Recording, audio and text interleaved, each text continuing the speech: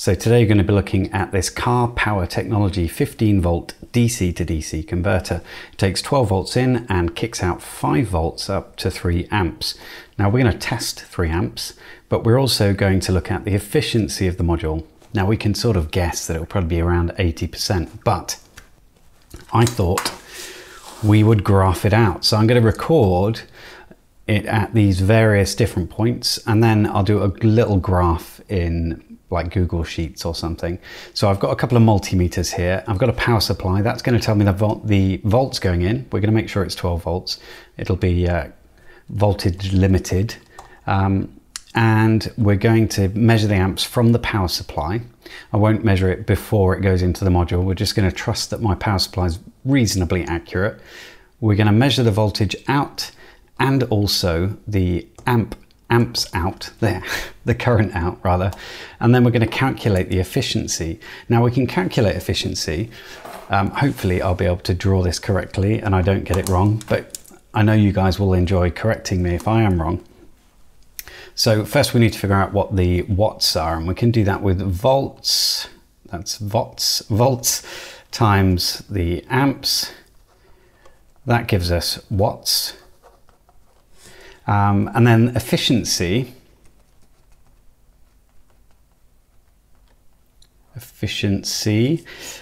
equals the power out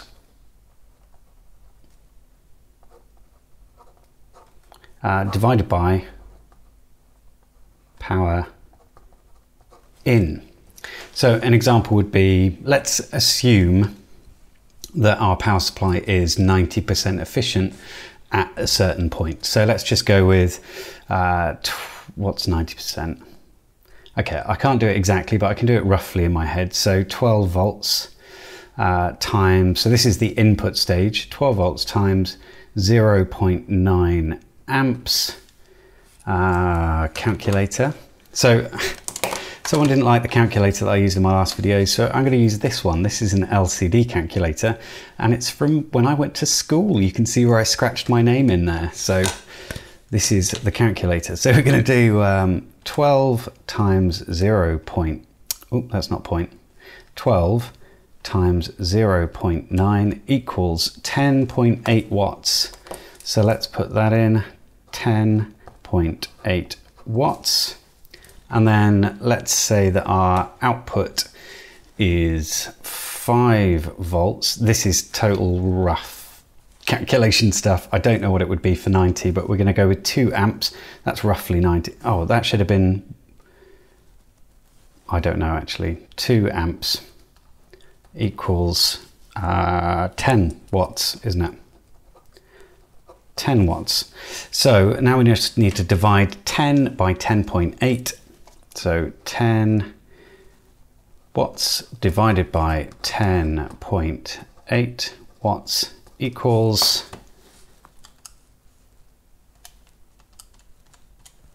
0.9259. So that's 92.59%. So that would be a 92% efficiency power supply conversion. Some of that will be burned off in the circuit, obviously. So you're missing, in fact, we can, so we've got 10.8 minus 10 equals 0.8 watts being used up in the circuit. So that might just be expelled as heat or whatever. But that is the efficiency of that circuit if that were to exist. So we're going to do that for all of these different ranges. So let's get it all set up. So we've got a bit of a janky setup going on, and I shall tell you why. The USB cable on the end of the CPT module was broken. There's a pin missing on the ground line, so it didn't work. And it took me a while to figure that out. I thought there was something going wrong with the cables or with the power supply, but no, it was that. So we've got a little adjustable load which we're going to be using. I've wired on some bits on the bottom side so that we're feeding power in from the pads on the bottom. We've also got one of these little loads that's just a 10 watt resistor or 2 10 watt resistors, so you can switch it from 1 amp to 2 amp. Not quite sure how accurate those resistors are. And to mitigate the loss running through my meter, because there will be a voltage drop associated with it, we can demonstrate that now. So 4.98, if I switch over to the voltage coming out of the Uni-T, oh, we don't see a massive drop yet, but the drop will increase the higher load we go. In fact, I can just demonstrate that very quickly. So you can see it starts to drop here. So 4.90 on the output of our multimeter at 500 milliamps, but on the input, we're looking at 4.96. So we are getting a loss through the multimeter. So we're going to be measuring on the input side. No, sorry, on the input side. So we're just imagining it without the loss of the multimeter. So let's bring this back down. So we're at 92 milliamps. We're going to push it up to 100. If I can do it very slowly. So in fact, while we're doing this, I can talk about the voltage here. We're looking at 4.99, so 5 volts bang on the output here, and I need it for a Raspberry Pi. So we need to be pretty close to its recommended voltage, because 4.7, I think 4.75 is the minimum that we can really get away with. Oops. Okay, so this thing's a bit sensitive, so we've just jumped over.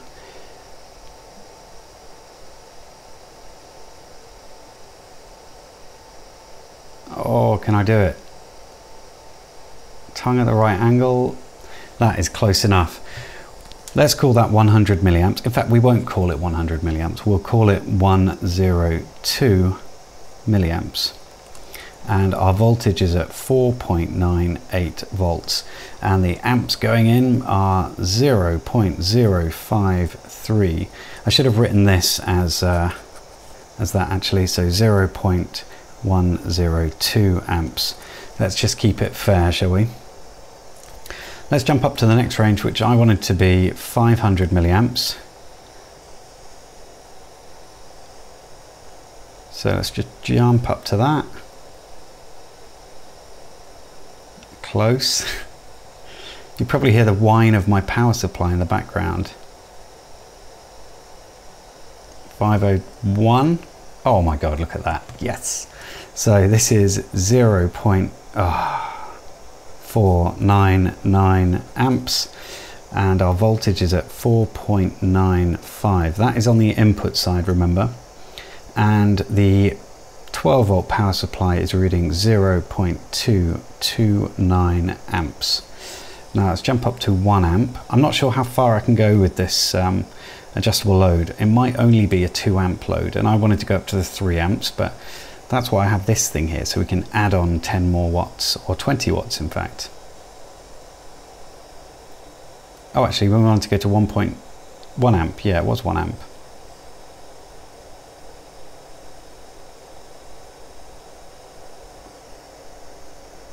Bang on, 1 amp. I'm going to write that down before it changes. We're at 4.91. I'm going to ignore that. And the input is on 0.464 amps. Now let's go up to the next range, which was 125.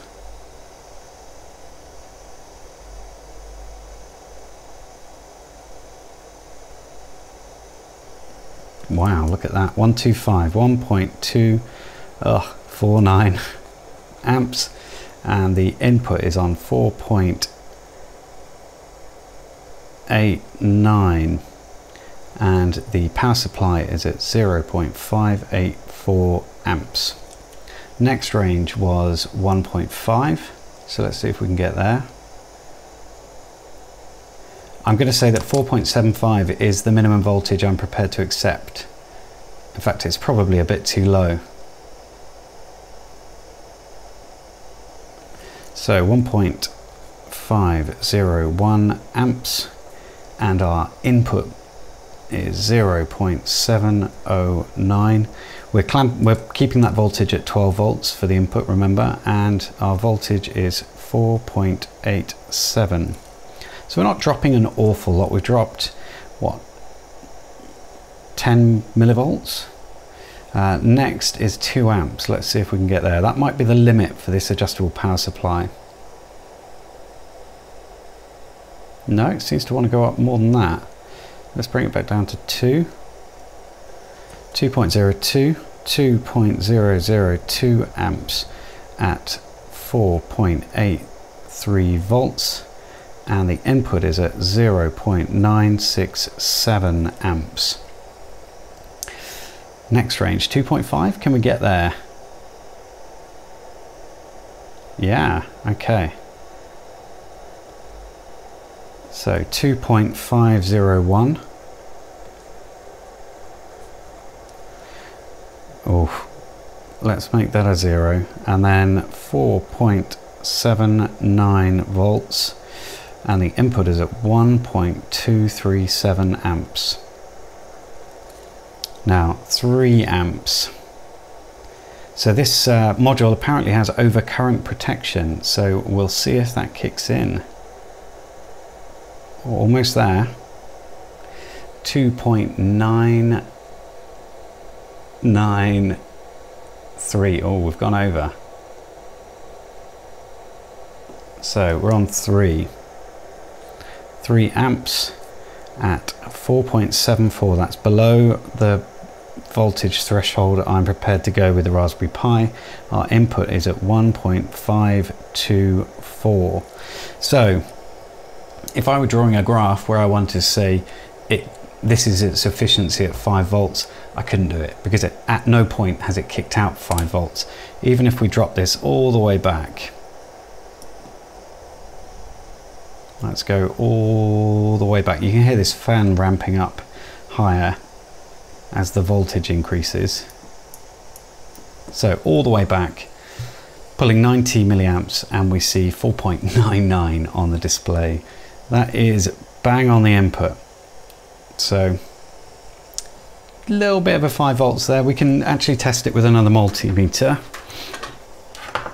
I have a little terrible one here that I kind of like to keep around.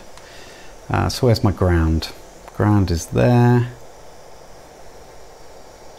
And there's our input, 5 volts. Okay, so let's say 4.99 is 5. It's within those two figures, 4.99, whatever. So let's work out the efficiency of it up to 3 amps. So just in case anyone asks, because you might do, the little CPT was plugged directly into my power supply. So not through any crocodile clips, I literally screwed it into the terminals to avoid any kind of losses there. So the losses only exist really inside the wires itself.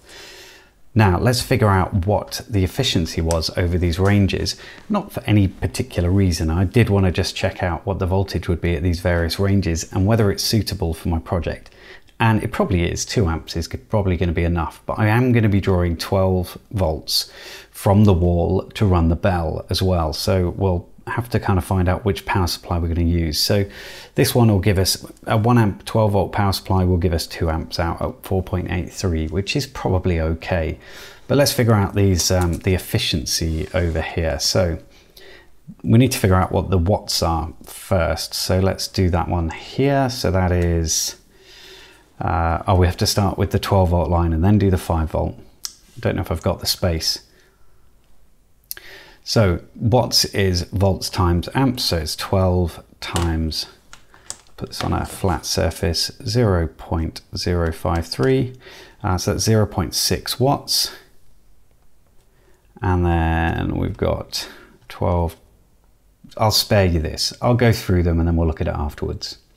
So I've worked out the efficiencies with a little mistake there that I've corrected, but we've got the, so this is the power in, this is the power out, and this is the efficiency. And just for reference, that is the current that's coming out. So let's just do one so you can see that I've done them, I guess. So let's work it out what it would be for 1.5 amps, the one where I made a mistake. So let's do that. So we look at the power out, 7.309, and divide it by 8.508, and that gives us 85.9%. 85.9%. That's the efficiency. And so you can see that our peak efficiency is at 1 amp. So that was 4.91. 4.91 divided by 5.568, giving us 88.18% efficiency. So you can see that it's got a little curve to it there. So it starts off low, it goes up, and then it comes back down again. So we've got like a, is that called a bell curve? Something like that. So yeah, we've got an efficiency marking here. So we've got a range of 3. So let's divide this into 3, shall we? So we know that it reaches at about 1/3 of the way, it's reaching its peak efficiency. In fact, I should draw it again in 3 parts, shouldn't I? So we've got 3 sections here, 1, 2, 3. So we start off fairly low here, and then 1/3 of the way in at 1 amp. So let's say 1 amp, 0 amps, 2 amps, and 3 amps. We've shot right up to our peak just there. And then we're coming back down. So if we mark that as 88% efficiency, this is 0 down here. We're not actually going that much further down. We're just slowly, we're sort of on a peak here, 1.25, we're at 87, down here 85. So all the way to 2 amps, we're only losing like a tiny amount. We're getting to about there. And then at 2 amps to 3 amps, we're dropping a fair amount further. So we're just coming down here. So not a bell curve at all. In fact, it's a slope up like that. In fact, it's not even that. It's about that, isn't it? So get rid of that line. Just a little bit of inefficiency at the start and at the end, and about 1 amp is where we peak. Okay, well, that's been a little look at the CPT module. I'll put a link in the description if you fancy picking one up. I'm a little bit disappointed by the voltage coming out of it. I mean, it was fairly low, but I'll test it out with a Raspberry Pi and fingers crossed it will work. I don't know how I'm going to do that now that the connector didn't work. I guess I'll just have to wire directly onto the pins on the board, I guess. All right, I'll speak to you all soon.